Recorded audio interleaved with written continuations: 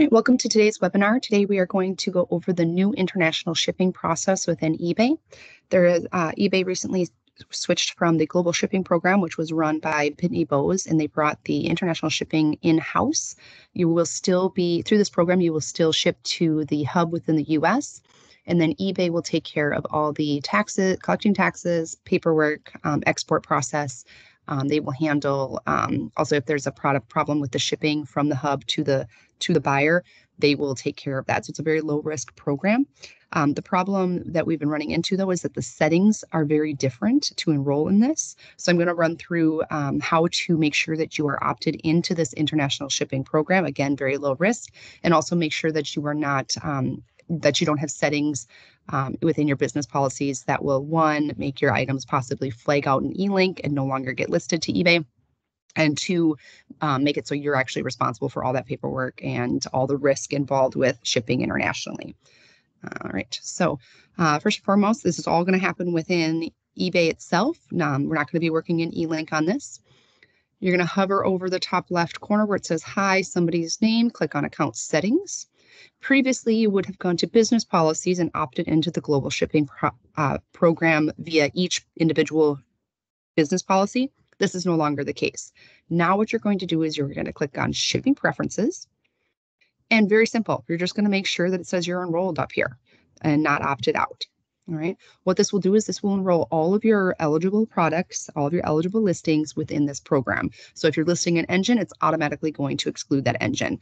Listing wheels, automatically going to exclude. If there's ever an error where something slips through and it goes through the international shipping program, but it's not able to be actually shipped internationally, eBay will take care of that for you.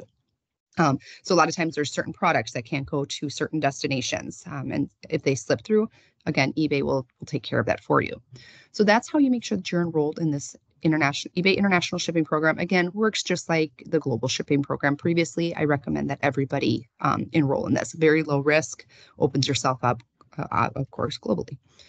All right, so another thing that I want you to make sure of is you'll go back to the account settings.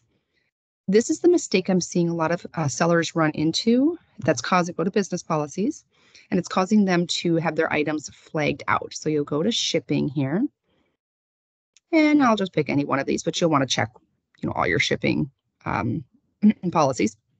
You'll head on down to this international shipping section. You'll want to make sure that you have this setting set to no international shipping.